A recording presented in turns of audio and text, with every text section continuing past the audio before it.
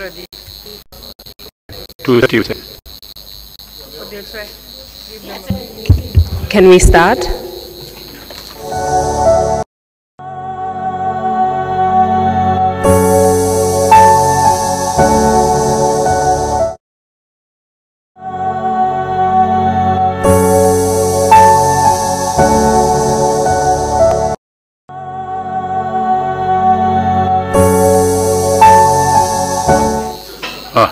Thank you very much indeed. Sorry about that slow start. Before we proceed, may I ask our religious leaders to offer prayers for us. Imam Jallo, you have the floor, please.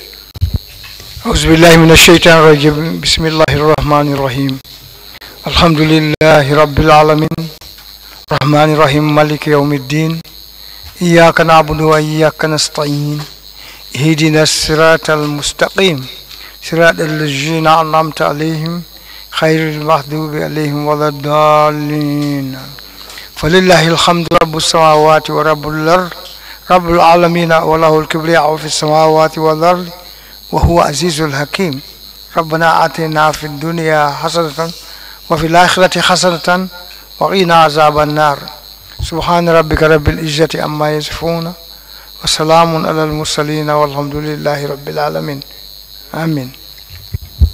Amen. Thank you very much, Imam Jallo, for that. Bishop, you have the floor, please.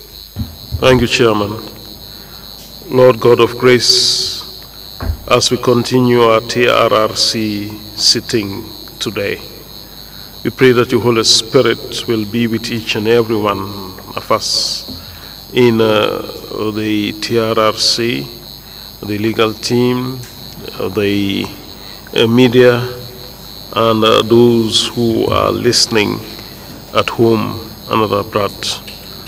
We pray that the truth will continue to surface, and that as the truth come out, there will be healing, there will be reparation, and your justice will also take place. This we ask through Christ our Lord. Amen. Thank you very much, Bishop, for those prayers. Council, are we ready with this afternoon's witness? Please proceed, if we are. Good afternoon, Mr. Chairman. Good afternoon, Commissioners. We are ready to proceed. The witness is on the screen. Good afternoon, Mrs. Bajen Ceesay Jaiteh. Can you hear me? Yes, I can hear you. Good afternoon. Thank you very much for testifying before the TRRC. I understand that it is quite early in the U.S. How are you today? Alhamdulillah, I'm doing fine, thank you. Before we begin, I'd like to give you the affirmation so that you can attest to the content of what you will tell the commissioners today. So if you just repeat after me. I, Bajen Ceesay Jaiteh. I, Bajen Ceesay Jaiteh. Affirm that I will speak the truth. Affirm that I will speak the truth. The whole truth. The whole truth. And nothing but the truth. And nothing but the truth. Thank you very much. Can you please state your full name for the record? My name is Bajen Ceesay Jaiteh. Thank you very much for that. As you know, we've spoken a few times, so you know that my name is Horeja Balagay, and I will be questioning you today on behalf of the commissioners. Yes. Before we go into the topics that we will address today, can I just begin by asking you to introduce yourself very briefly so that the commissioners will know who you are? Again, my name is Bajen Ceesay Jaiteh. I am one of Usman Koro Ceesay's younger sisters.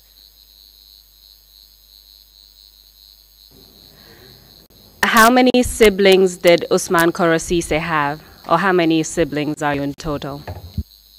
We have 6 siblings total. Who's the oldest member of your family?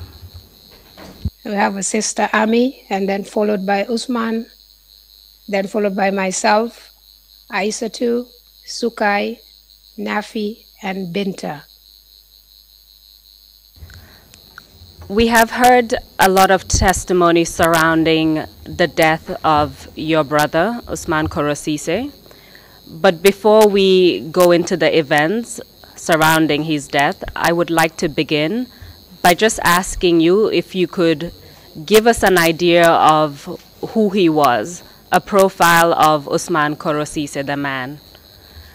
Maybe a bit about his biographical background as well as his personality. Usman was born March 10th, 1962 to Ceesay and Fatumata Sanya. And I believe they lived in Pakalinding, Brikama, and then moved to Dipakunda, where Usman went to Serakunda Primary School.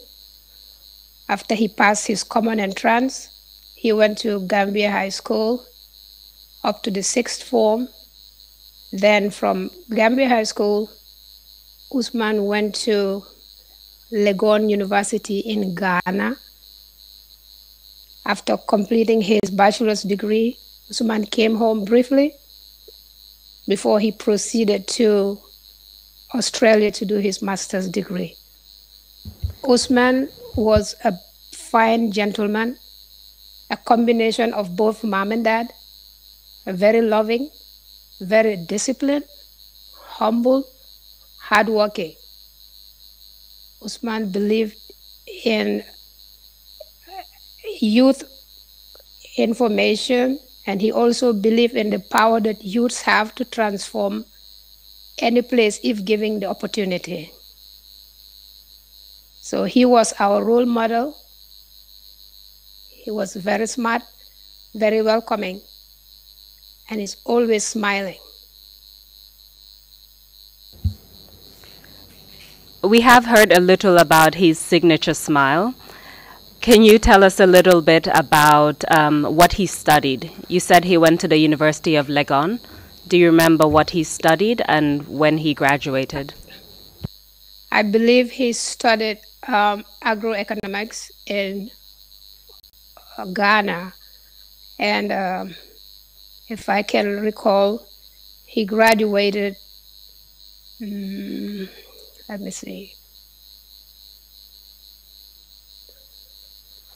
I'm not very sure about that. That's perfectly fine. Please continue. I'm kind of blocking it right now. But he proceeded to Australia, where he had his master's in economics. So after Usman, or Ceesay as some people call him, when he came back to Gambia, can you tell us what he did? Where did he work? When he came back, he worked briefly for the NIB, I believe it used to be called. For the National Investment Board, is that it? Yes, ma'am. Yes, ma'am. And briefly for a couple months, or I think up to a year. And then in his vision of believing in the youth and the transformation of the country, he joined hands with some talented youths to start up an IT firm called the Quantum Associates. Do you recall for how long he worked at Quantum Associates? I cannot recall for how long, but I know he set up that firm with some guys, and it was during that time, not long after he started, that he was approached by the AFPRC. Can you tell us a bit about that? What was he approached to do for the AFPRC? He was approached, I believe, because of his talent and his belief in transformation of the country. He was approached to help set up the government and work with the AFPRC. Do you recall around when he was approached? That would be March of 1995. Can you tell us which position he was approached in relation to? What was the AFPRC offering him? I believe, if I can recall right, it was something to do with advising the president at the time. And at that capacity, he served briefly before being promoted to be the Minister of Finance and Trade. Can you tell us a bit about what led to his decision to accept a position with the AFPRC government? His decision was because he believed those young guys, when they took over the government with the promise that they were going to work and transform the Gambia for the Gambian people, which was also in line with Usman's beliefs. So he said that would be an opportunity for him to further serve the Gambia and help the Gambian people. How did you and the rest of your family react to his acceptance of a position within the AFPRC government? The very first time I received a phone call from the State House of March 1995 in the afternoon around 1:30 p.m. I was not very happy. I related the message to my mom. She wasn't very happy either. Why weren't you happy? I was just a little bit skeptical about the military boys. For me, it was all about power, force, obey, and don't complain. And that is not Koro's personality. So after assessing that situation, I just knew Koro would have a clash with those boys. Did you have a chance to relay your concerns to Koro? Yes, ma'am, I did. I remembered I left that evening to go to work. I was a nurse at the Children's Hospital. So when I left around 7:30 in the evening, I told my mom to tell Koro if he had the chance to come over at the hospital, I needed to talk to him about the information that I received that afternoon. And did you eventually speak to him about your reservations? Yes, I did. Around 9:30 that night, Koro came over to the Children's Hospital. And I remembered we walked outside the building, and I told him that Mom and I are not very happy about the position that you were offered this afternoon, because these military boys use force. They like to obey and tell you orders without people complaining. And knowing you, that is not what you stand for, you are going to have problems with the boys. He looked at me and said, "Don't worry, it's for the country. This is above me. I have to work for the country." I further told him that he has to be very careful. He looked at me and said, "Don't worry, little sister, I will." So you had a very close relationship with your brother, is that correct? Yes, yes. He accepted a position around March 1995 and soon after became the Minister of Finance. Yes. During that time, did he at any point relay any concerns that he had about working with the AFPRC government? Generally speaking, Koro is very tight-lipped and very disciplined. He hardly says anything about his work. However, May of 1995, I walked in my mom's bedroom and found Koro and my mom having a discussion. Upon entering the room, I could see my mom was a little bit uncomfortable looking at facial expressions. I asked what was going on. Koro just said, "Oh, nothing to worry about." But mom told me Koro just related a message to her saying he had an argument with Lieutenant Edward Singate at the time, and Edward Singate threatened to kill Koro. Who was Lieutenant Edward Singate at that time? He was the vice chairman. And according to what Koro told your mom, Edward Singate threatened to kill him following an argument Yes. that they had. Yes. That was a very serious threat, wouldn't you say? It was very serious. I remembered my mom telling Koro, "If that is the case, you need to resign this job. You are my only son, and it's not worth your life." However, Koro told my mom, "Somebody has to do this job. I'm not going to be threatened from doing my job." You said that this occurred in May 1995. Do you recall if it was at the beginning of May, mid-May, or towards the end of May? I would believe it was around the end of May. And this threat from Edward Singate was serious enough for Koro to relay it to your mother, even though he Yes. tried to minimize it when you asked what was happening, correct? Yes, yes. How did you feel after that conversation? I was very worried for him. At the same time, I knew Koro, the type of person he was. Koro doesn't like to portray himself as a victim. When he believes in something, he will do that. So he believed that his work for the Gambian people is more important than a threat from the vice chairman. Did Koro explain what the argument he had with Edward Singate was about? No, I wasn't privileged to hear that side of the argument, no.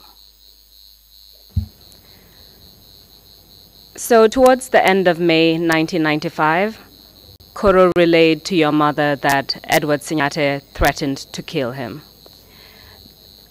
Did anything else happen in relation to that particular issue? Did he receive Yes, any other... Please. Yes, he did. That was also, I think, few weeks after the conversation, couple days or so after the conversation with Mom, I received a note from Abdullah Bajen called Jimmy. At the time, he was a prison guard. So I received a note from him, from Captain Kambi, who was at the time in Mile 2. At that time, who was Captain Kambi? What was your relationship? I was married to Captain Kambi at that time. And you said he was in Mile 2 at that time? Yes, he was. Can you tell us what the note said? The note I read, after Koro read the note itself, so the note said for Koro to be very careful of Edward Singate. He was very ruthless and dangerous.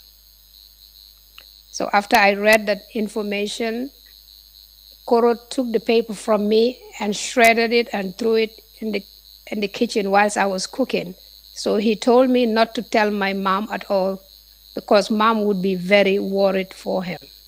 So I promised not to tell Mom. However, I was very, very worried for him.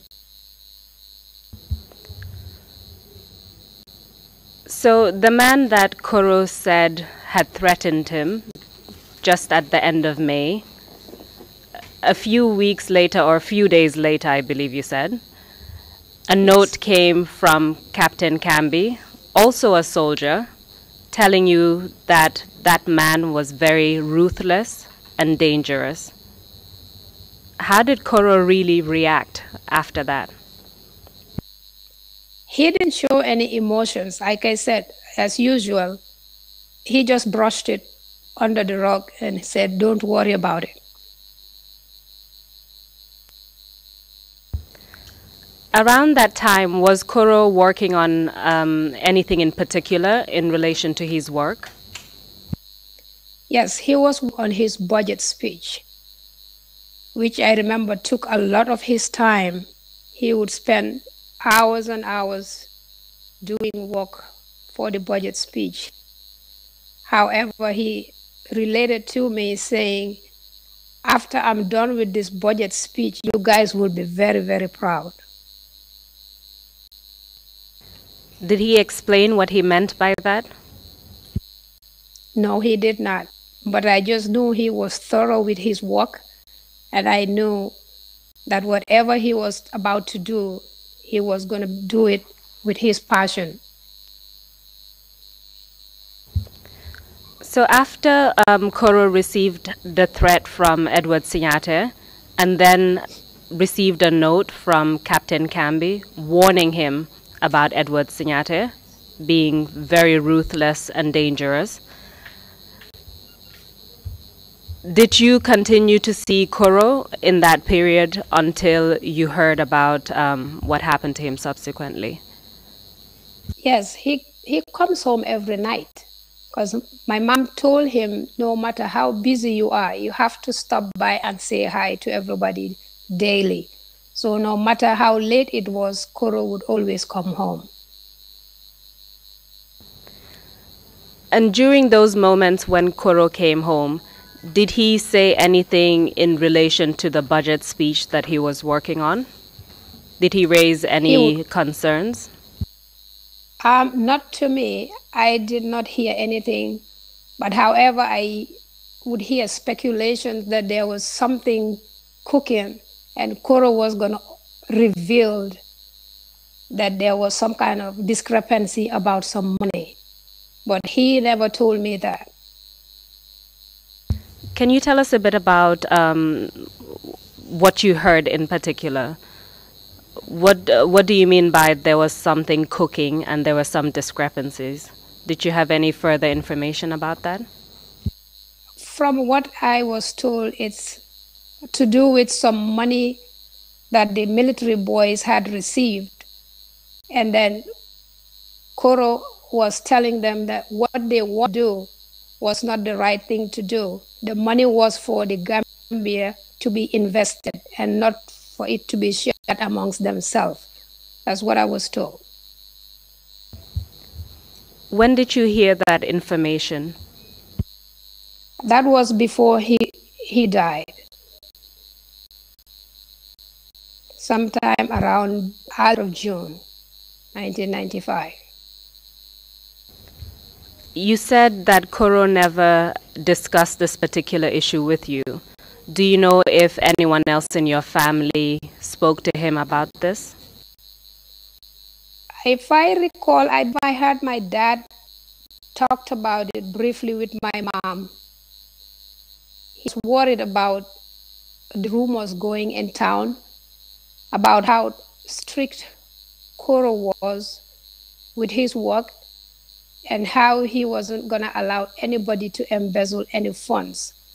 So my dad, I had him talk to my mom one time and said, I'm very worried. I know Koro is very stubborn, but he will do his work as he is supposed to. So when he comes home, can you please talk to him? I had that conversation transpired between my parents. So you heard information that Koro would uncover something in relation to the military junta's spending money that was supposed to be for the Gambian people. Can you tell us what happened on the 22nd of June, 1995? Do you recall that day? On the 22nd of June, I believe was on a Thursday, Koro came home around 8:30, around 8 to 8:30 p.m. I could recall I was sitting outside because there was power outage. My parents were not home at the time. My little sisters were inside the house. My mom went to a christening ceremony. However, my dad was out of town. He went to visit his older brother in Georgetown. So Koro stood there with me whilst I was sitting outside. Excuse me. We just chit-chatted. He asked for mom. I said mom was not here. And he asked whether dad was home yet. I said no. So we just talked as a brother and sister for about half an hour. And then he left. I walked him to the door. And he said, tell mom I'll be back tomorrow. But that tomorrow never came.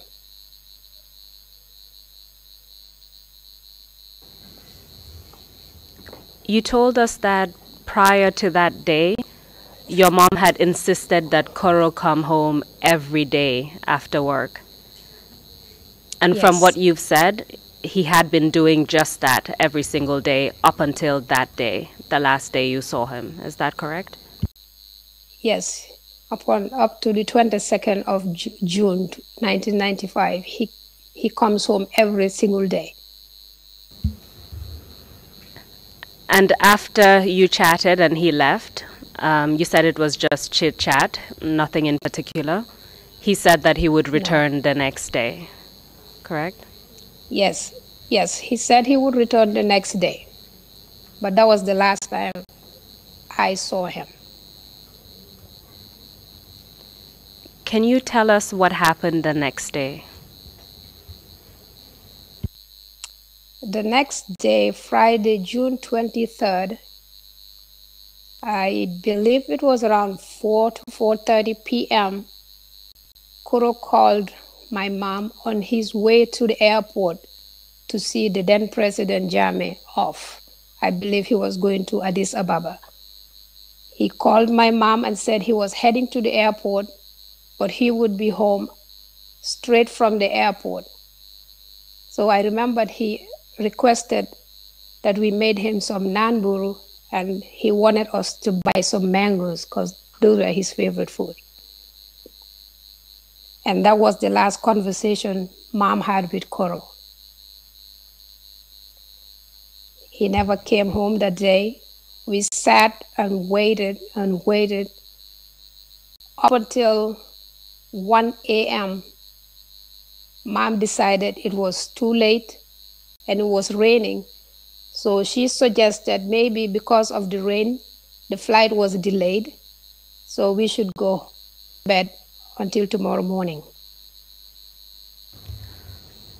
So on that day, the family was expecting Koro to come back that evening, as he had done every day until then.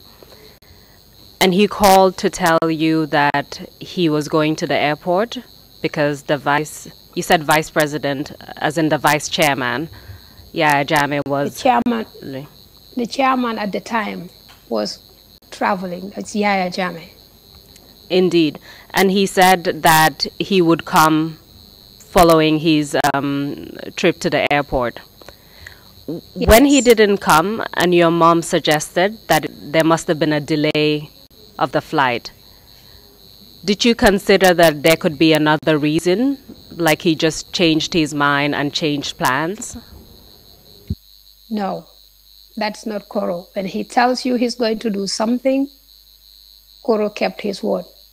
So there was no reason for us to think he changed his mind. Even if he had to, he would have called to let us know. And in fact, by all accounts, he made a special request for the food that he wanted to eat Yes. upon coming home. So there was no indication that he wouldn't have kept his word at that time. That's correct. So around 1 a.m.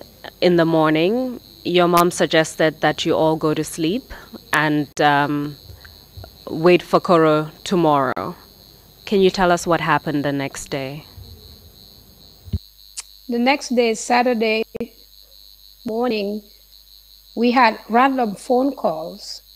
However, they kept asking for Koro. They would never say anything.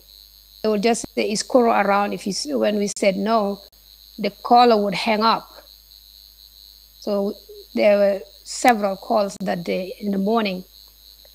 However, around 1:30 that afternoon, we were in my mom's bedroom sitting down and eating lunch when the phone rang. So I picked up the phone. It was my mom's younger sister, Maimuna. She asked if she could talk to my mom. So I handed the handset to my mom. But I could hear a little bit of my aunt's voice in the background. She asked my mom, where was Koro? And my mom said, he told us he was going to come yesterday, but he never did. So I don't know what's going on. So I had my aunt in the background said to my mom, I received a phone call saying Koro was in an accident.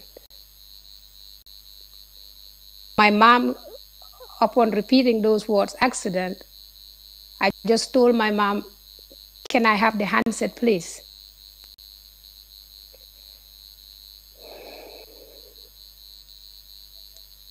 She gave me the handset. I said, okay, let me hang up the phone.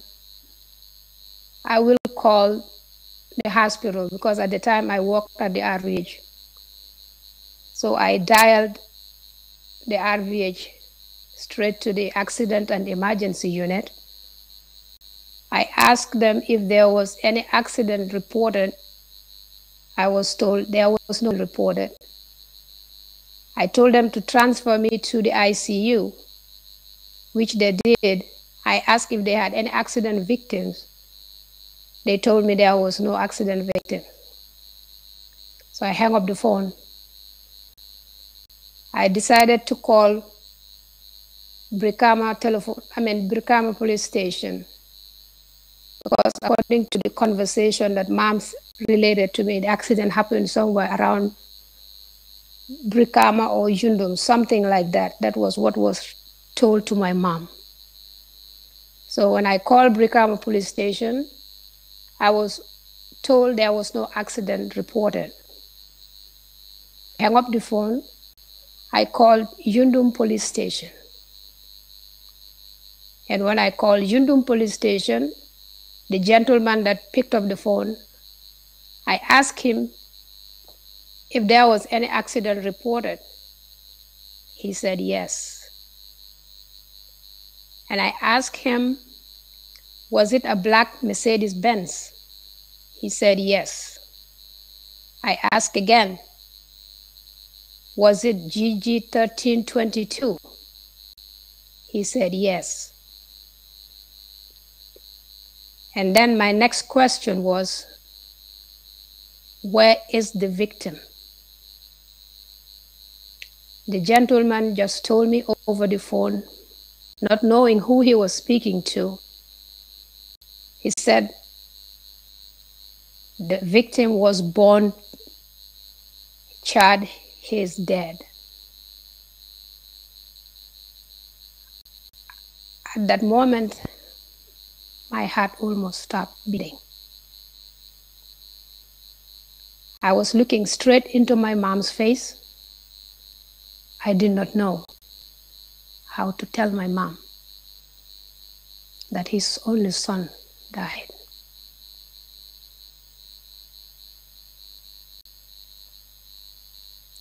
And it was at that moment, my two uncles, my dad's younger brothers, Uncle Moro, I believe it was, and Uncle Janko came running inside my mom's bedroom. And they just told Mom, Koro died in a car accident. All of a sudden, my mom lost consciousness.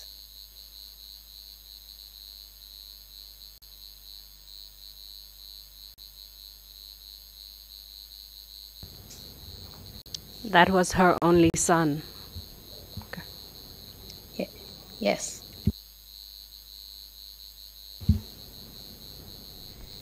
How did you feel at that time?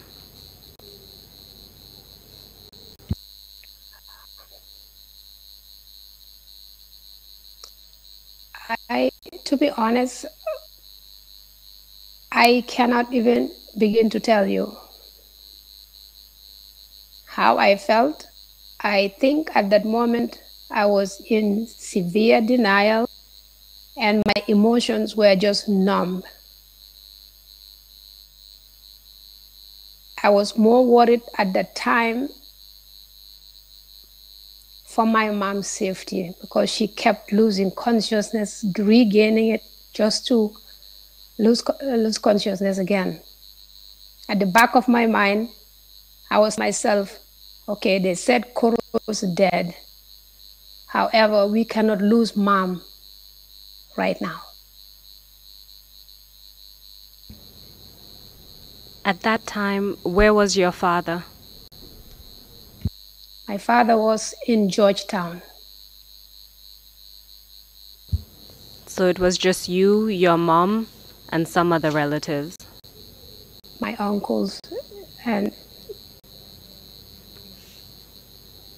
some other family members, yes.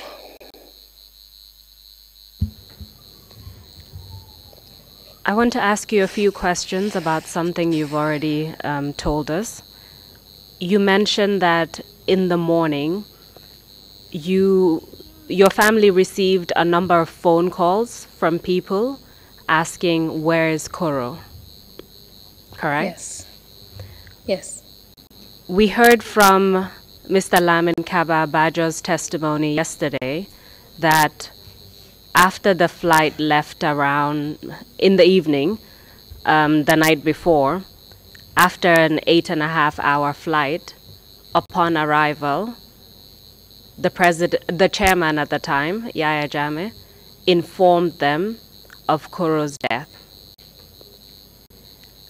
During that morning, did you receive any information from the government about what had happened? We did not receive any phone call from the government that morning, nor had we received any kind of information from the government about that up to today.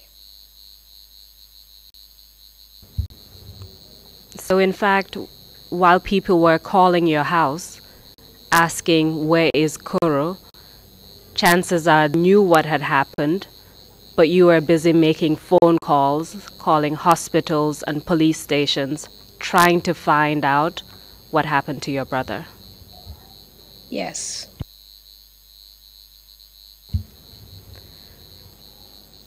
You mentioned that the information you received, or the information your mother had received, was that the accident occurred around either Yundum or Brikama. And so it's when you called Brikama police station that you received information about the accident itself. It was Yundum police station. Brikama police told me they never had any accident. Yundum police station, yes. And the person you spoke to from Yundum police station told you that the body had been burned and it was charred. Yes, he said he said the victim is dead. He was charred. So he must have known something about it. But just to hear over the phone when you were saying or asking about a question, if there was any accident, just to be told the person you were looking for was born beyond recognition. That's devastating. Yeah. And you were able to tell that it was most likely your brother because of the vehicle. Is that correct? At that point, we did not conclude it was my brother. We just were praying. We did not know. It could have been Koro, been his driver. But at that particular time, we were not sure that was Koro. And when your uncles came into the room and told your mom that Koro died in a car accident, at that point, can you tell us the reaction of everyone else in the house? You told us about your mother. Can you tell us what the atmosphere was like in the house? It was sheer pandemonium. People were screaming, people were yelling. I believe several members of the family passed out.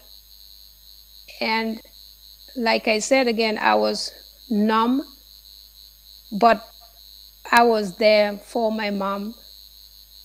And several other people, when they passed out in my mom's bedroom, I was also trying to attend to them at the same time.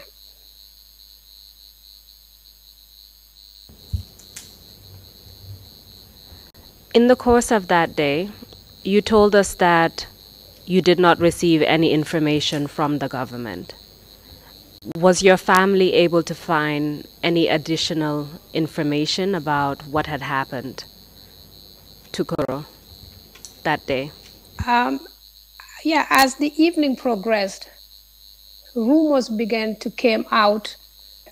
Koro was indeed murdered by Edward Singate, Yankuba Ture, and several, but those were the two names that were around. Lieutenant Edward Singate, actually three names, let me correct myself. Lieutenant Edward Singate, Lieutenant Peter Singate, and Lieutenant Yankuba Ture. Those were the names that were floating around. Can you tell us what kind of information you heard? Did you hear any details about the involvement of these three individuals? Not that very day. That very day, the information was that he was killed by these three individuals. However, as the days progressed, little bits of information began trickling in. And a little bit of the details started to come out. Like he was beaten with a baseball bat. That was one particular thing that was mentioned. And he was killed, according to rumors, at Yankuba Ture's house. And then he was driven, and then they set the car on fire, according to rumors again by Edward Singate, Peter Singate, and Yankuba. And it was during that time that people were saying Peter sustained a burn on his arm. So I never saw Peter, but everybody that saw him said he sure had some bandage around his arm. That was the information that was circling around the time. Well, let's take it day by day. So still focusing on that Saturday, the Saturday after you last saw Koro, when you heard about the accident and was told that he had died in the car accident.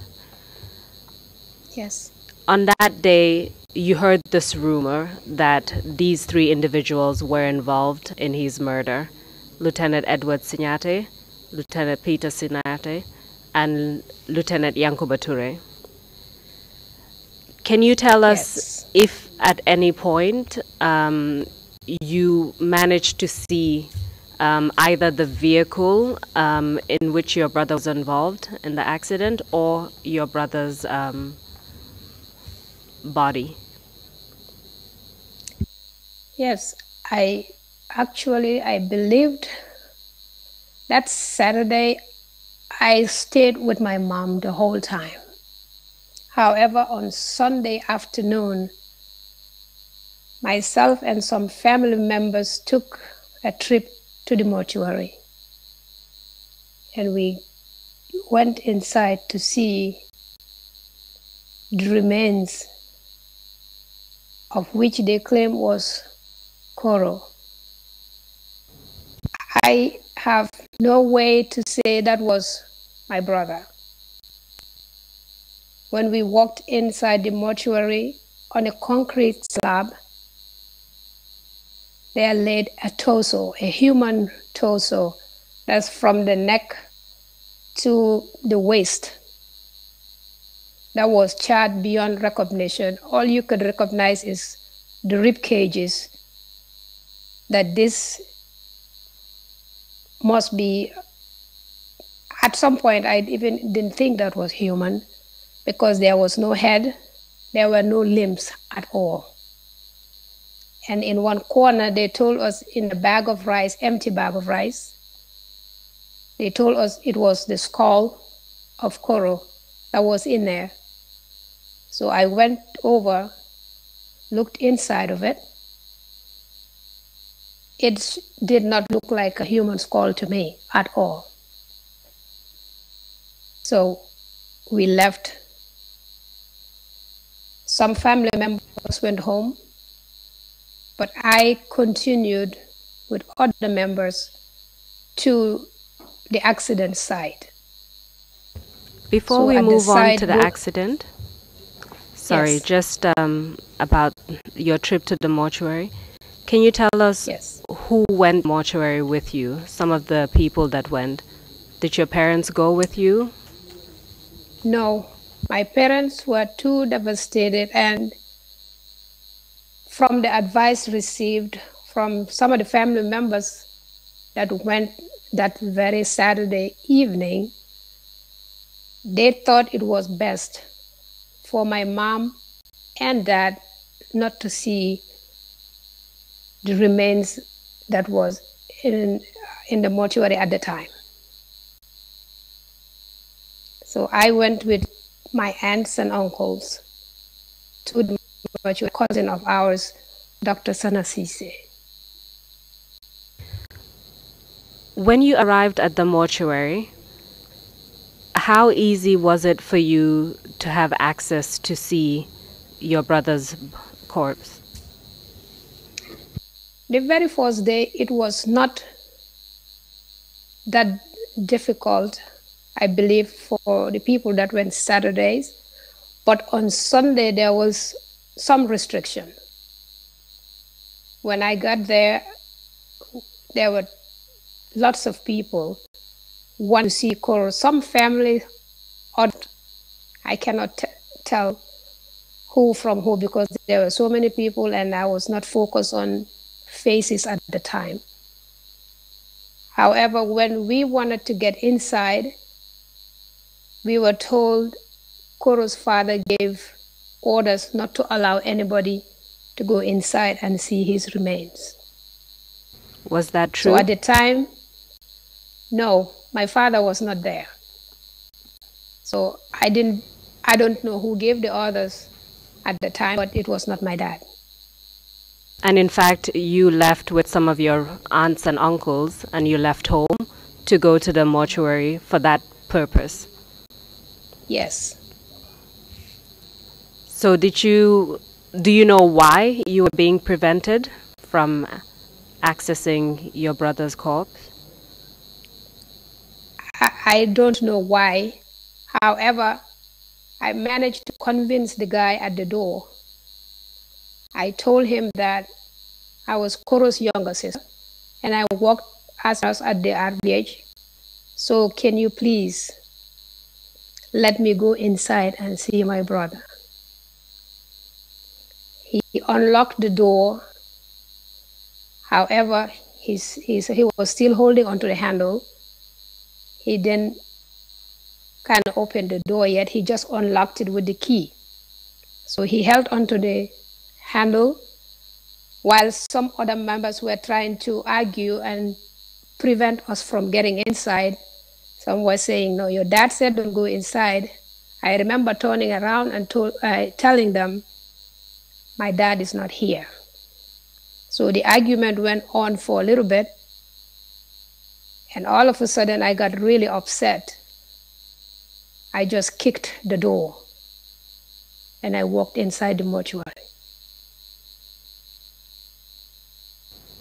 So essentially, you had to force your way in order to see your brother's body. Yes. You described to us what you saw, and then you told us thereafter the family decided to go to the accident site. Is that correct? Some of us, yes. I believe it was 2 or 3 of us. Can you tell us about that? Yes. When we got there at the site itself, now it's a little bit fuzzy. I don't think the vehicle was there at the time. I believe it was already removed. However, there were some charred remains on the ground of some mat and some wood and stuff. However, looking through it, I found a piece of bone that resembled a broken rib cage. So I picked it up. I took it home and I gave it to my mom. What was your mother's reaction? She cried a lot. However, she said, at least I have something of my boy.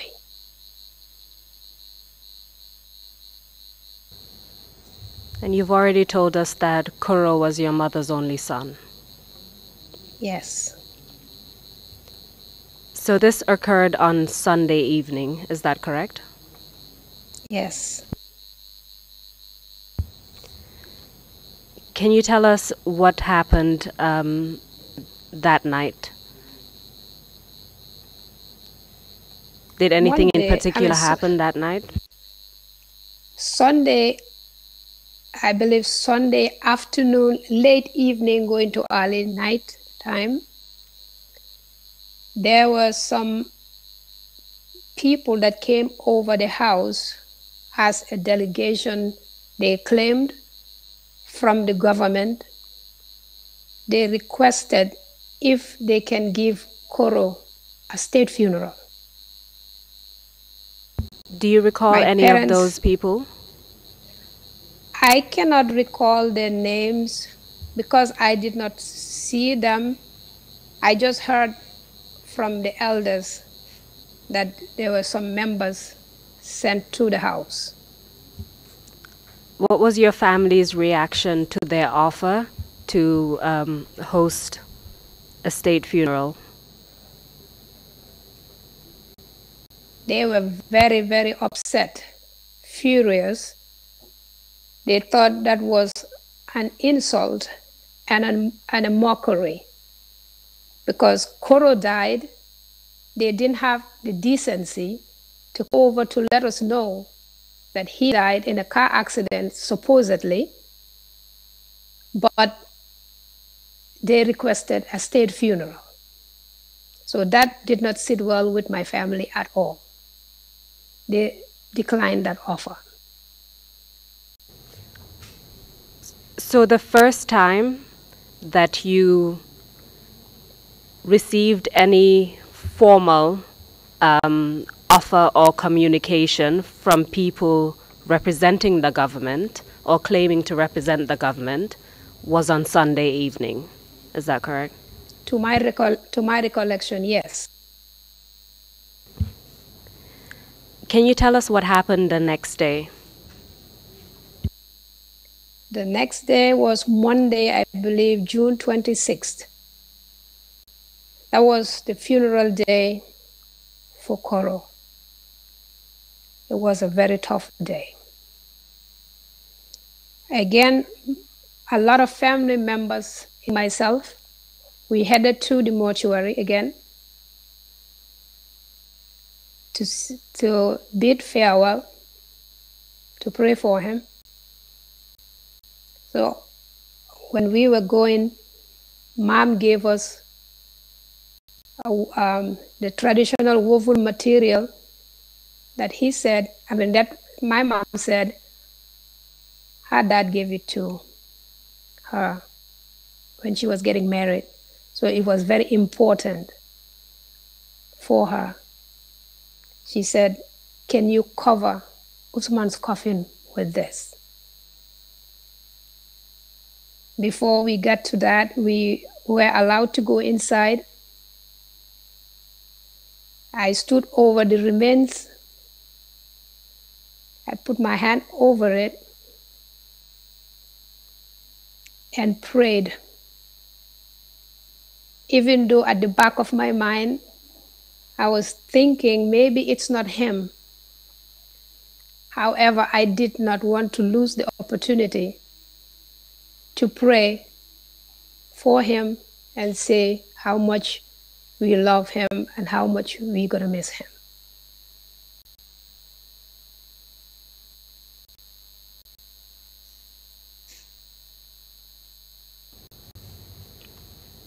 Can you tell us what happened after that?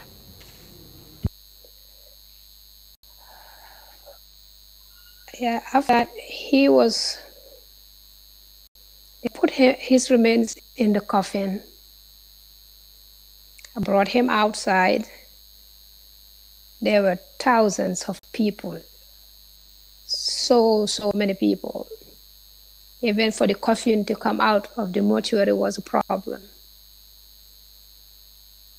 The material Mom gave them was put over his coffin first, because they wanted to put the Gambia flag first and then Mom's.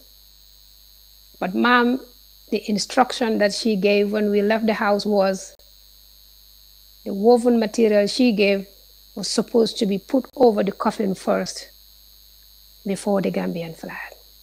And that's what happened. Did the Gambian flag have any special meaning in relation to Koro? Well, he was the son of Gambia.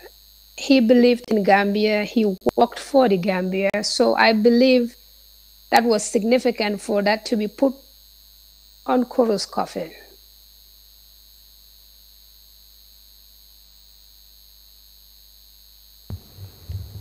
So after you and the rest of your family took the coffin from the mortuary, where did you go next? Headed to the Dipakunda Mosque first.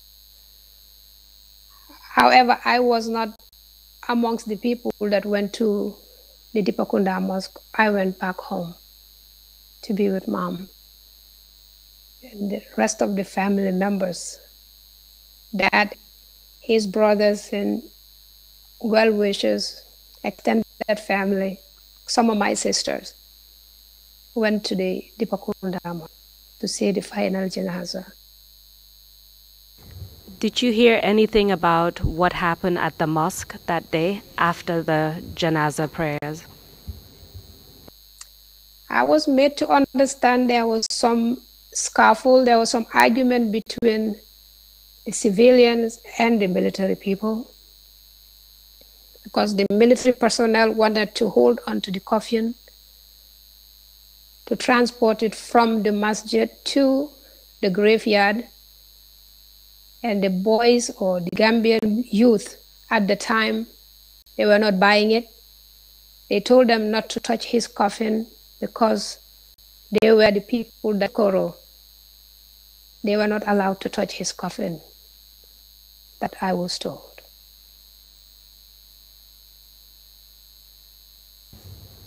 At this time, you were at home with your mom and other family members. Can you tell us about the atmosphere at your home on this day? It was a very, very sad day, extremely sad. The compound was full to capacity. The streets were filled with people. Mom was in the midst of people supporting her, giving courage, talking to her, so she could just confirm she was totally devastated.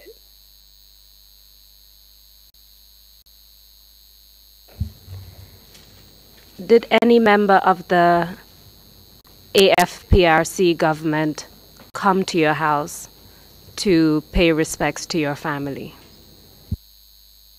Yes. After the funeral services,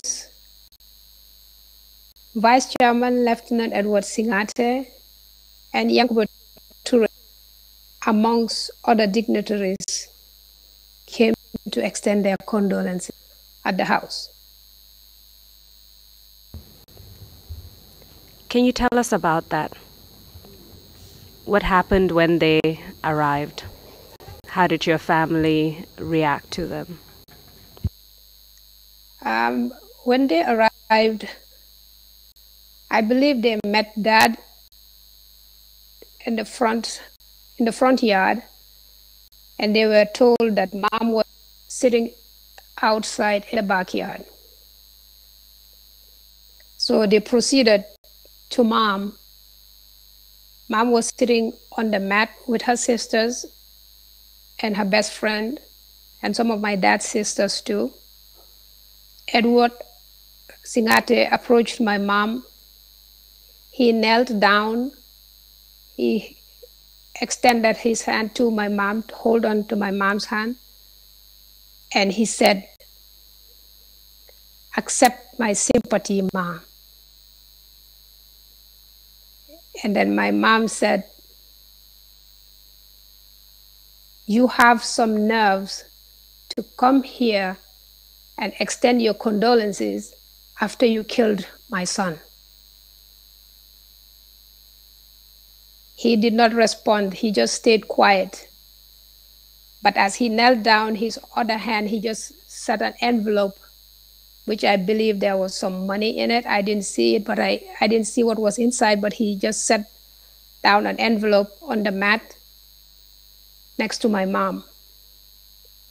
So my mom just grabbed that envelope and threw it towards his entourage, where one of the guys picked it up. However, after my mom did that, she looked straight into Edward's eyes and told Edward, just like Julius Caesar's spirit came back to the people that killed him, Koro's spirit will haunt each and every one of you. At the time, Edward quickly withdrew his hand from my mom and stood up for a second, and then later he walked away, followed by his entourage. What happened to that envelope containing money? I would not know, because my mom threw it back at them and one of the guys picked it up, so I don't know what happened to it. At that point, you've already told us that towards the end of May, Koro had told your mom that Edward Singate had threatened to kill him. Yes. And thereafter, the accident occurred, and then your family heard rumors that the people who had murdered Koro were Lieutenant Yankuba Ture, Lieutenant Edward Singate, and Lieutenant Peter Singate. And that's what Yes. led to your mother's statement on that particular occasion. Is that correct? Yes, that's correct. So after the conversation between your mom and Lieutenant Edward Singate, as the entourage were leaving, so the entourage of Edward Singate and Yankuba Ture, how did the other mourners react to them? They were screaming at them, telling them bye-bye, Mofala, meanings goodbye killers.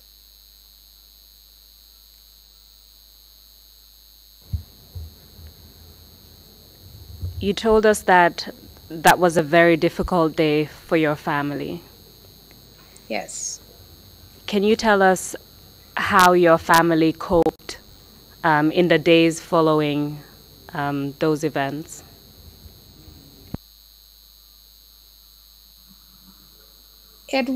I don't think by ourselves we could. It was just by the grace of God. he was the one that was with us with his might, his power, and with the unrelentless support and love from family. We took it one single day at a time.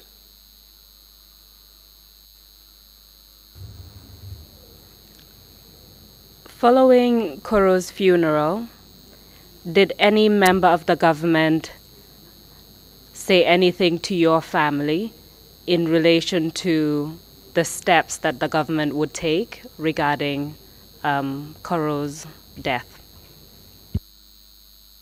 Yes, I believe 1 week or so after the funeral, the president at the time, Yahya Jammeh, came to pay his condolences at the house, accompanied by Lieutenant Kaba Bajo and some other members. I can't recall their names, but Kaba in particular I recalled. Yahya Jammeh promised the family that he would make sure that no stone was left unturned in order to bring justice for Koro. But I remember during the time when he said that, one of my mom's younger sisters, Auntie Musu, said, "How would you expect the killers to do justice?"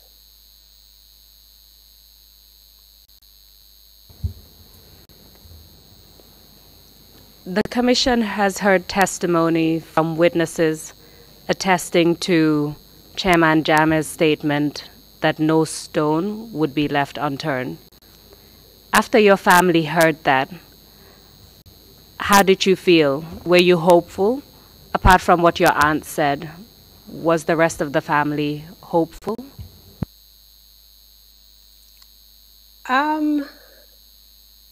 Hopeful, a little bit. However, we were highly skeptical, knowing or suspecting that they were behind his mother.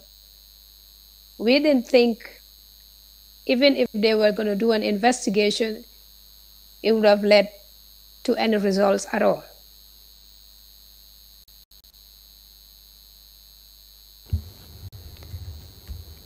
In the days following Chairman Jammeh's visit, was any member of your family questioned by the police, for example?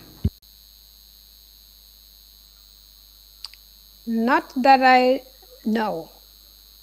I don't remember my family members being questioned. I cannot remember that. Did your family receive any information about any investigations being conducted into Koro's death? No, we did not receive any information according to my recollection. However, after several weeks went by without hearing any information, I reached out to the chairman to make an appointment so my parents and I would go and see him so we can have an update. We were granted permission to go and see him. I believe it was in the first or second week of August, exactly a day after Koro's 40th day charity.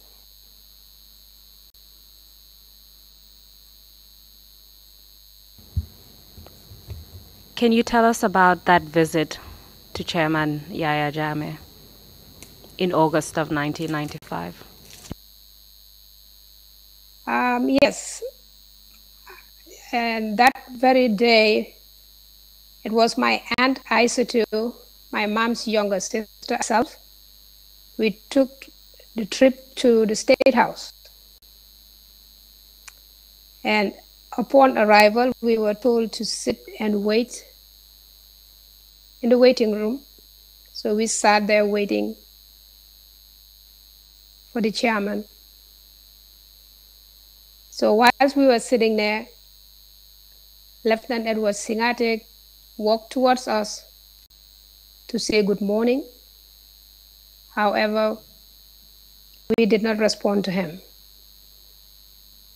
So he walked away. He came back, I believe 1 or 2 more times, but he never said anything to us. So during that interval, whilst we were waiting, Captain Kababajo came out and escorted us into the chairman's office.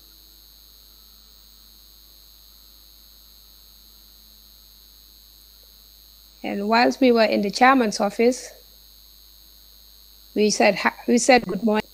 And my first question to him was, my parents were supposed to come with me. However, it was best not to come at this time. That's why I'm here with my aunt.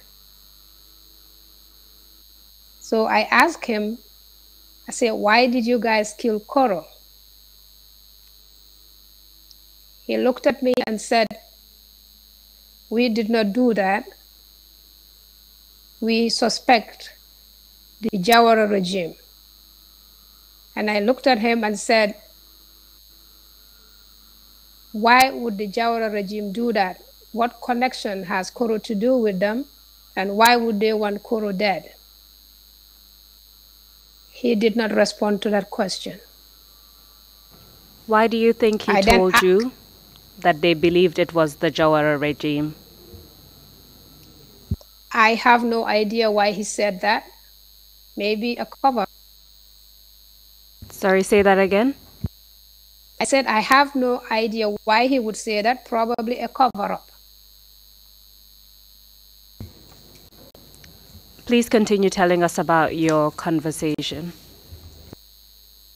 So I asked him, I said, why didn't you guys come over to the charity yesterday?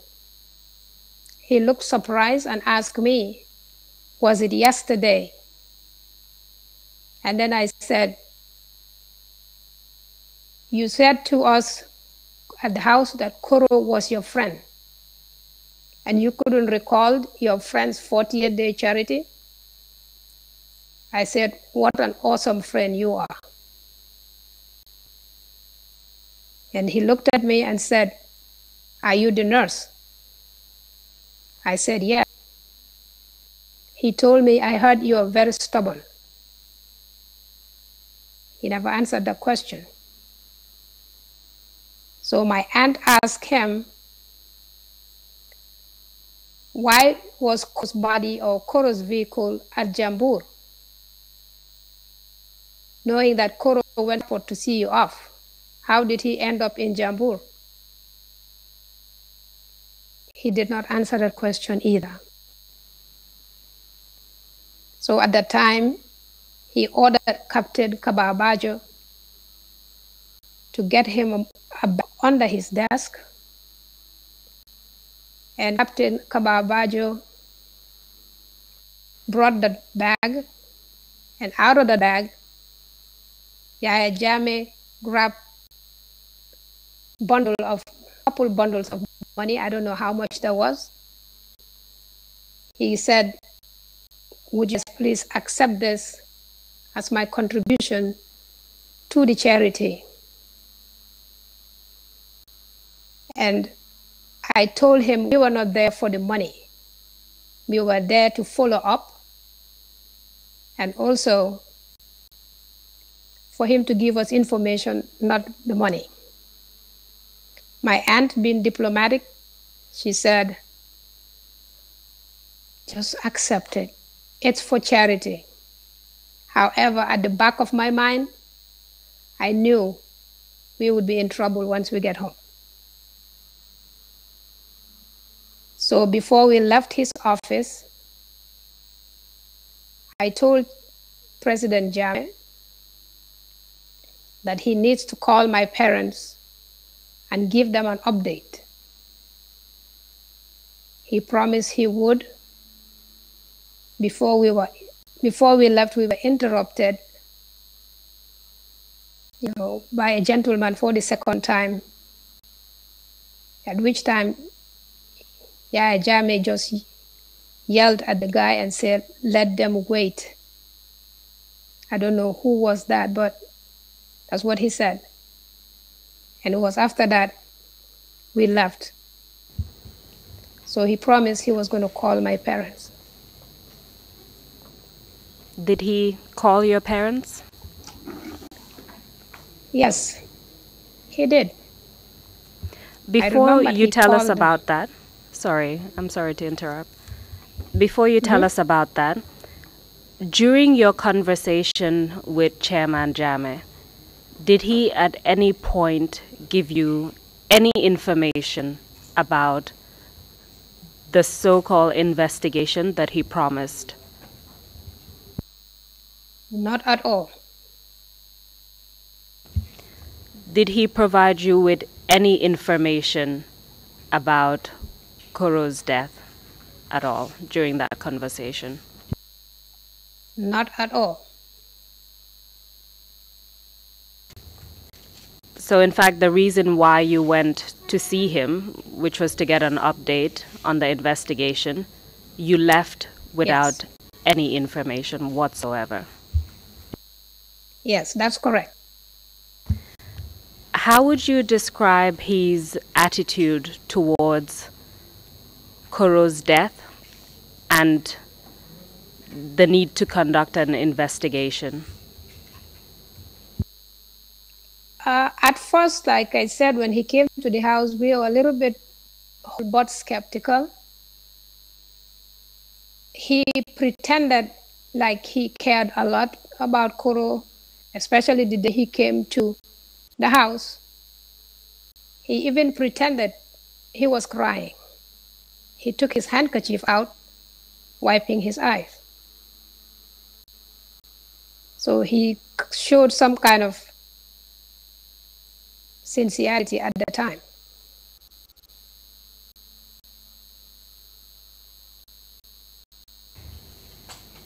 How would you describe his attitude during the meeting that you had with him in August 1995?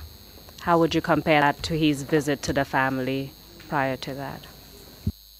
At the time when he came home, he showed a little bit of empathy, I believe. However, at his meeting, when we met him at the office, it was just like a normal conversation you would have with an acquaintance.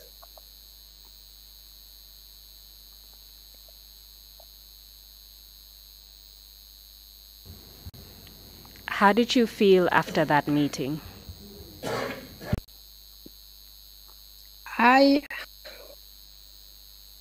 To be frank, I don't even know how I felt, because I couldn't conclude either way if he was going to do it or not.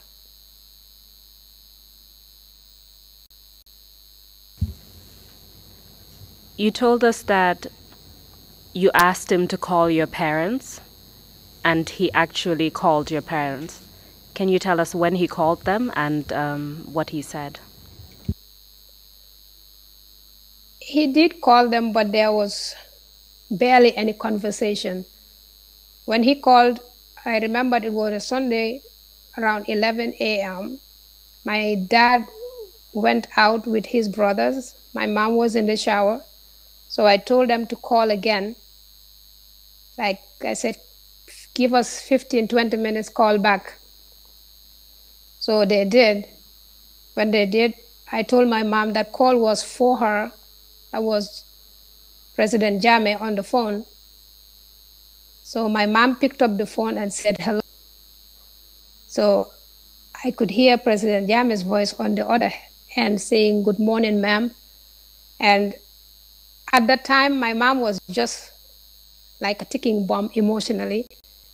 She just didn't want to hear their voice or see their faces. And at the time, my mom just yelled at President Jammeh and said, "You guys don't have any shame. Don't you ever call me again." She hung up the phone.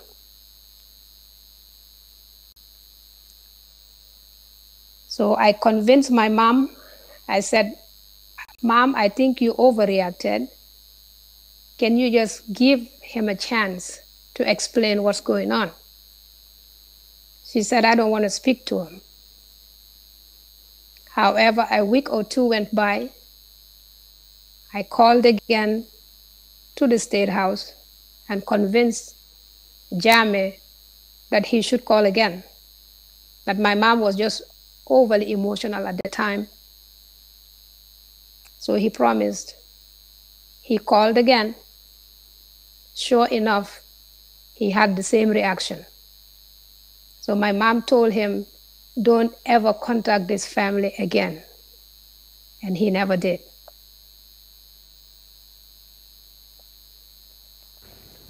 You told us that during your visit to Chairman Jammeh's office, he gave your family money, and your aunt, Yes. being the diplomat, agreed to take the money. Can you tell us what happened to that money? When we got home and explained what transpired at the meeting, my parents were furious. They told us they don't need the money. They were not going to sell their integrity, nor were they going to get any money from the government on Koro's behalf at any point in time. So they told us that we need to return that money immediately. So some elders advised my parents not to do that. They told them that it would seem to be a little bit uncooperative. So my mom insisted that money would not spend even an hour in that household to be spent in the name of Koro. So the family agreed the money was to be distributed amongst the local masjid for charity, which they did.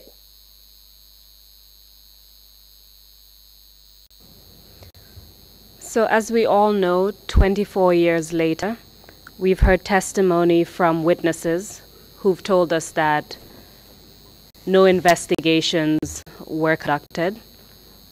In any event, no progress was made. Can you tell us about the impact that your brother's death has had on your family over the last 24 years? Tremendous impact. Tremendous. The family lost Koro. However, on that very day Koro died, it seemed we also lost our mom. She was there physically with us.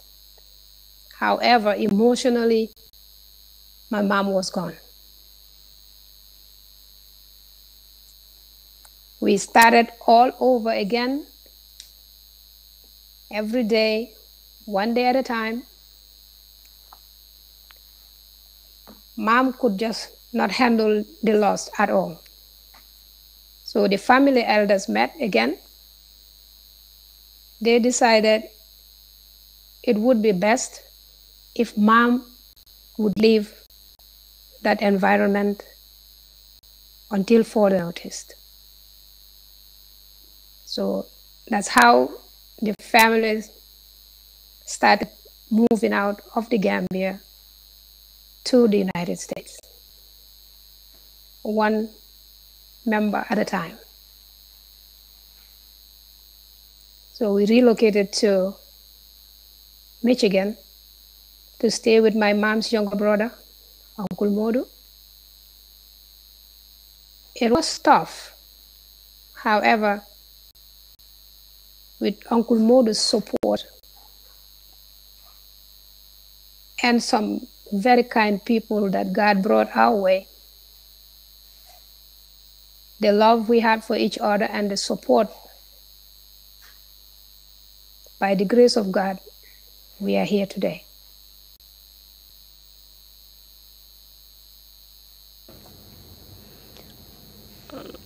Can you tell us a bit about the impact it had on you and your sisters growing up without your older brother? Devastated. We were all fond of Koro. He was our role model. He was very strict though. He would not settle for anything less. Highly disciplined. He would motivate us to do the best and to be progressive members of the society. He would always say, go and leave your mark in this world. Don't sit by. Do something. So, born that early was very difficult. Very difficult.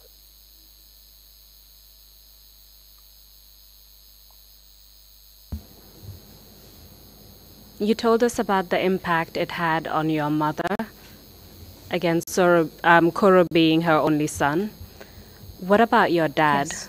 Can you tell us what impact it had on him? Dad was a strong man. Koro, we always make fun of him. You're like, you are a carbon copy of Dad. You guys are highly disciplined. Don't show any victimization of yourselves or any sense that you are by any means soft, even though they are very soft people inside. They are very loving. Dad would not show his emotions. He would be strong for the family. However, there are several times that I saw my dad in the living room very early in the morning, staring at Koro's picture in the living room. He would cry. We never spoke about it. We just looked into each other's eyes and I walked away. He never for us to see that he was crying, even though we know it took a tremendous toll on him too. He had to be strong for all of us, especially my mom, who was not only Koro's mom, but Koro's confidant, Koro's cheerleader. Mom and Koro, they had a very special bond. Koro would represent my mom to meetings, symposiums, if mom was busy.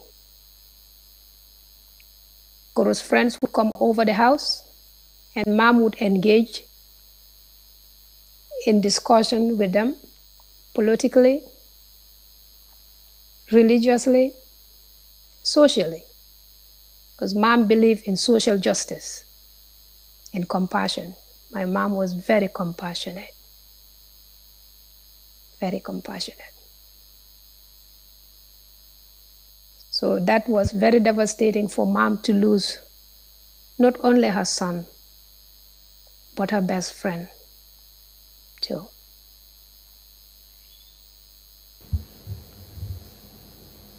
Your brother died at the age of 33, or rather he was murdered at the age of 33, about 3 months after joining the AFPRC government. Yes. You provided the TRRC with a statement, a witness statement about what happened, and I would just like to read a short paragraph about some of what you said. Yes. I'm quoting from your statement. You said, "Over the years, my parents waited for justice for Koro's death, but it never came.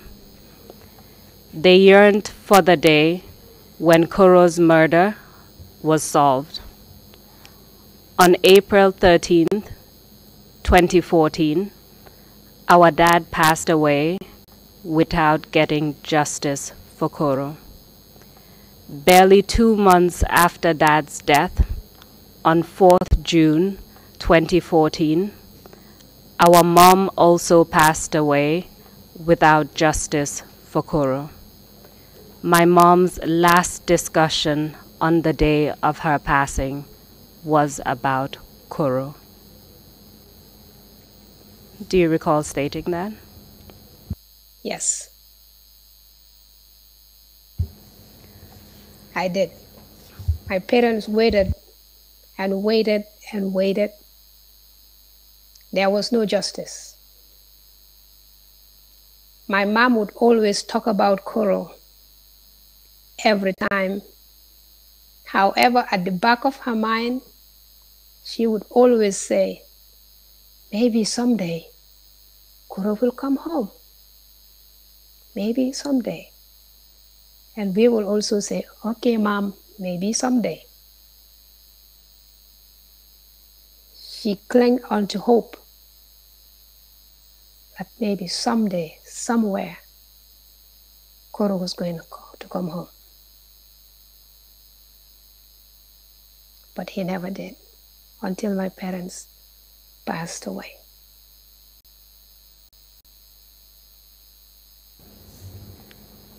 Thank you very much for answering all my questions. I have come to the end of my question, Mr. Chairman. I yield the floor to the commissioners for any additional questions. Thank you very much. Thank you very much, Council, and thank you very much, Bajen, for your testimony. I will not personally be able to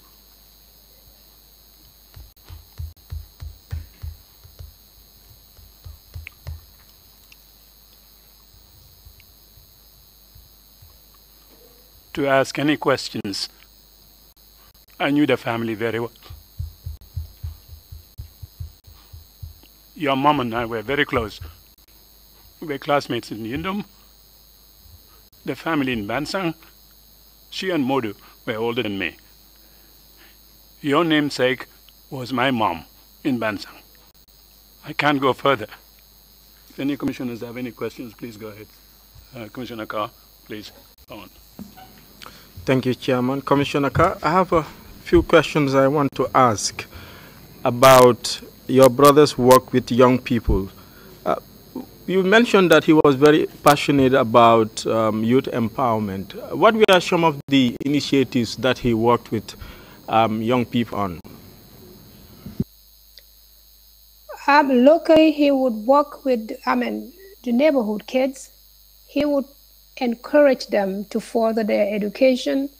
And if he knows that someone wasn't interested in education that much, he would always encourage that person to pursue, to do something in skills and trade. He didn't believe in people wasting their lives away saying, I cannot be educated. He said everybody was born with potential. So he encouraged people to be the best they know how to, whether in education or skills. So when he had the opportunity to meet with some fine Gambian people at the time, young Gambians who aspired to transform the Gambia, that's when he joined heads with them and started the Quantum Associates, which is now flourishing very well in the Gambia. And I believe there are hundreds and hundreds of Gambians that went through Quantum Associates.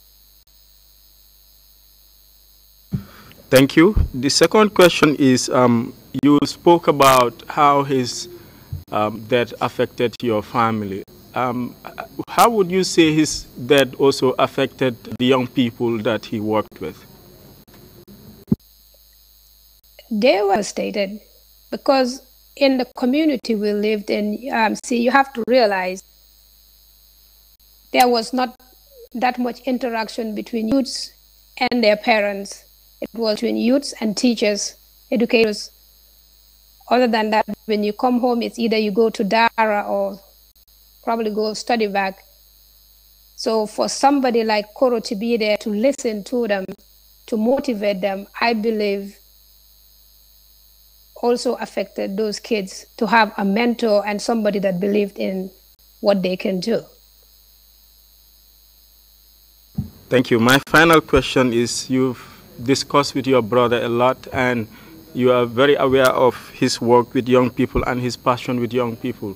What do you think would be his message for Gambian youth if he were alive this day? If he were alive, he would still tell them to pursue their life's job, their career, stand up for justice and do what's right. And I believe that there is a little bit of Koro in all his sisters that are left behind. We all, by the grace of God, finish our education and in respective fields and believed in helping people and got the motivation and the discipline that Koro had, that we saw in him, that we're still doing, all of us right now. Thank you for answering my questions. Thank you, Chairman. Thank you. Imam C, you have the floor, please. Bajen Ceesay, Koro amon na jabar ak njamot. Did Koro have a wife or any children? No, he did not.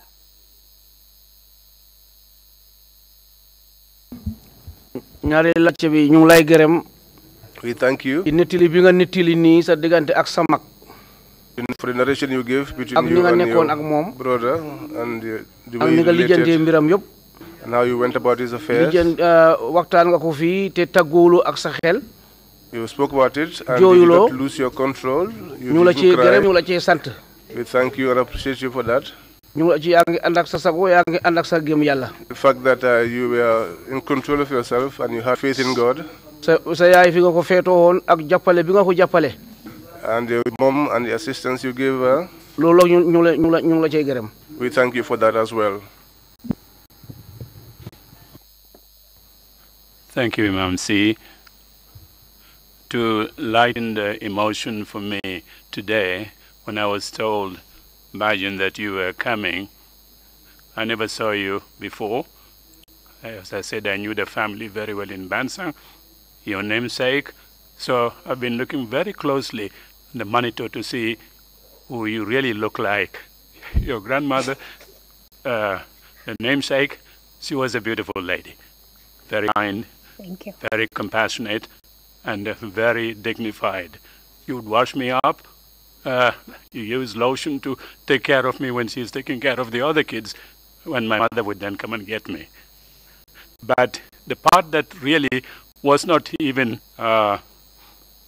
easy for me, and that's some of note to these hearings, was the moment we were, as I said, Kle family, Fatu and Modu were older than me, and they were taking me around as a small brother.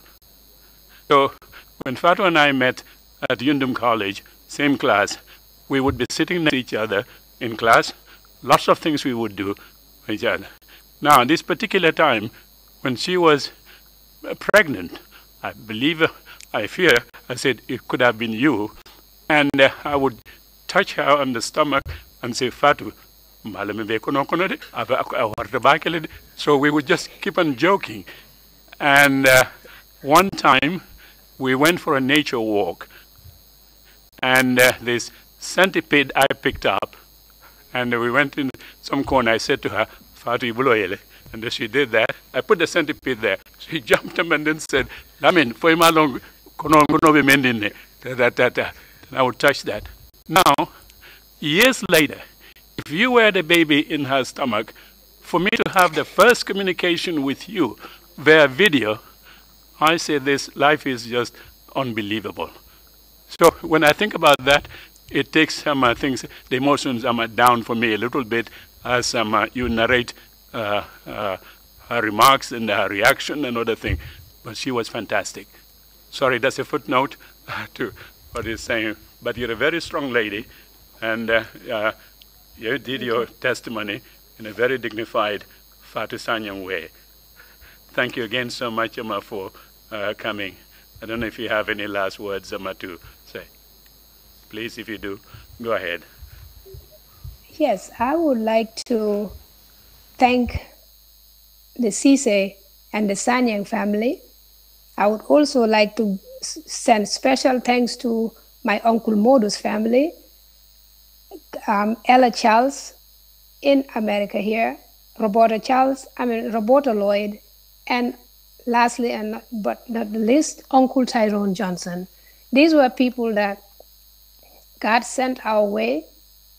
They helped us, support us emotionally, financially, socially, every step of the way.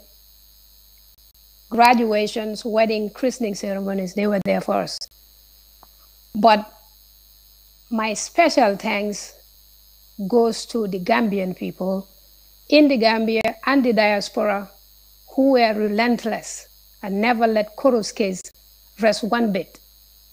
They went above and beyond to fight for Koro and fight for family when we were down emotionally and couldn't even stand up to talk on our own behalves. So I thank the Gambian community in the Gambia and the diaspora. And to you, the TRRC Commission, thank you for the work you're doing. We pray that whilst God has chosen you guys to sit there and see that justice is done, we hope and pray that God will make it easy for you to do justice. Let us not mistaking forgiveness and justice. Forgiveness can go hand in hand with justice. My special thanks also to all my sisters, my younger sisters, especially Aisatu, Nafi, Sukai, Benta, for being so supportive of me all these years, especially today. When I woke up, I'll say I did not even sleep last night. I was very nervous. And they called me this morning. We all prayed together. They video conference with me. My husband kept calling, Mr. Ahmadu Jaiteh, kept calling from work. And I thank him sincerely for his support over the years.